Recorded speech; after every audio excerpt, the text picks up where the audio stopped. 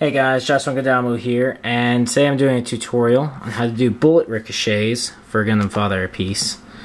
And so, usually I send my co-editors files, and this one is called, let's see where it is, Zeon Tank.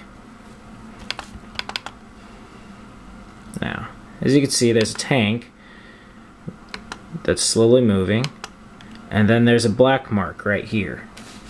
Might not be able to see that all so well, so I'll zoom in. And then there's another black mark that show up, and another black mark. These are the bullet holes, and when each bullet hole hits, it needs sparks. And so we're going to go back to our first one, which is number 0332. If we look at it, we see that there are no bullet holes on the tank, so we don't have to do anything with that one. There's no bullet holes on the second picture, or the third picture, but there on the fourth picture a bullet hole appears.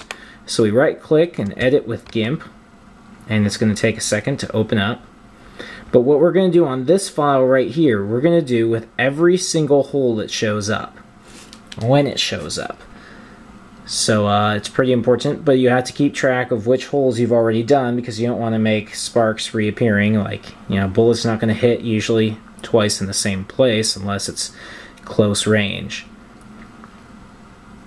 So GIMP opened up pretty fast for us already. We get our magnifying glass. Let me zoom out just a little bit. Get our magnifying glass. And we zoom in on that bullet hole. There we go. We want our sparks brush, which is down here. And the brushes. Sorry if it's blurry. I have tried screen recording this before and it just never really works out. That's it. That's all you have to do. And zoom out just to make sure that it looks good.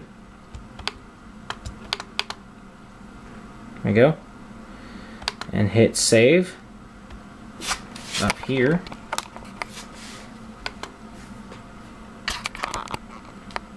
We always want to make it 100% quality. Just save it. You can see GIMP saving down there.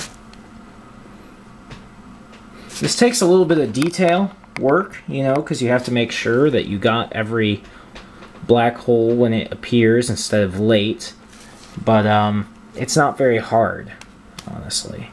You don't need very big sparks, they're just bullets hitting the metal going into it. So we got picture 335, which we just did, and we'll have to go back and forth to see where a bullet hole did appear, and right there is where the bullet hole appeared. So, like the previous one, we right click and edit with GIMP. This one's done saving, so we'll close it. And we get the magnifying glass.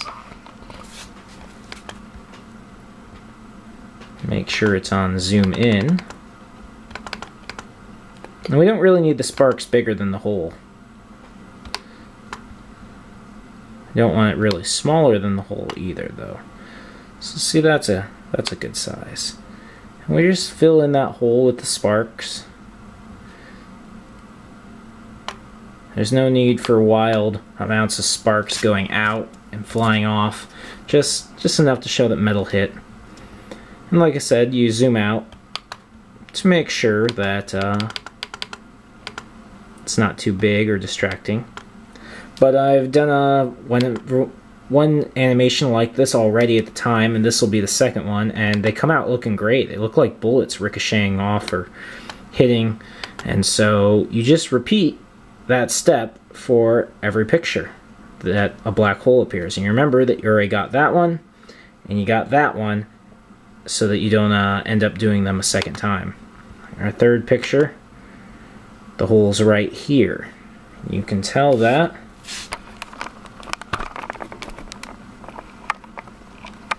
by looking closely at the tank and just watching each picture. See our bullet hole, bullet, and then there's a hole that appears here. So we just do what we did in the last two, and eventually it fills up all of the holes. You have to watch out for holes to hit in the background too sometimes, because they will. Occasionally a bullet misses and hits a nearby building or whatever.